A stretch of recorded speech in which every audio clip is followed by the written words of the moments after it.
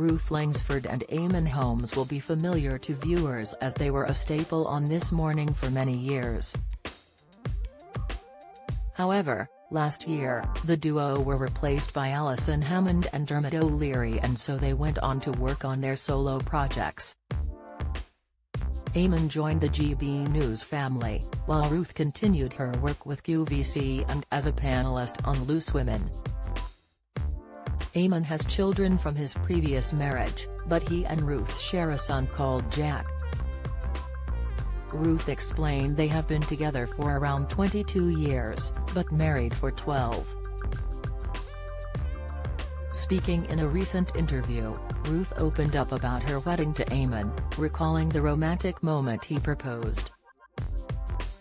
She went on to admit that the GB News host asked for her hand in marriage over a text message after she had a flirty exchange at the races.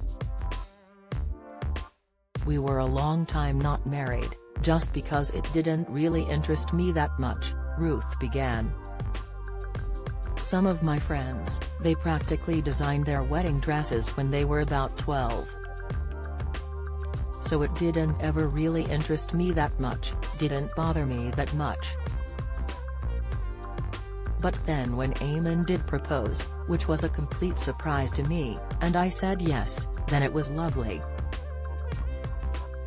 The Loose Women star went on to explain that when the pair got married she felt different. "I found it very difficult to explain why," she added in the Be Honest with JoJo and Bruce podcast.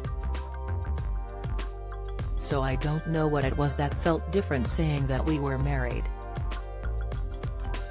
Whether it was because we had Jack and it was that final piece of the jigsaw, I don't really know, because I'm not against people who aren't married, and I wasn't massively like, we must get married.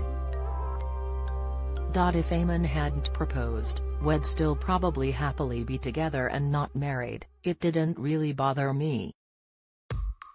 The 62-year-old went on to recall the unique way Eamonn proposed after sharing his fears about Ruth not being his wife. "We were at Cheltenham races and it was Ladies' Day and I love going to the races," Ruth remembered. "There was a group of men there who were on their own out to have a good day, obviously, and not that many women. They were very flirty with me and I was having a glass of champagne and it had a couple of winners and I'm flirting back." And Eamonn said, and this is his side of the story, he was looking at this scene and he said to himself, all those men flirting with my wife, and as he said it he thought, well, she's not my wife and actually she should be my wife.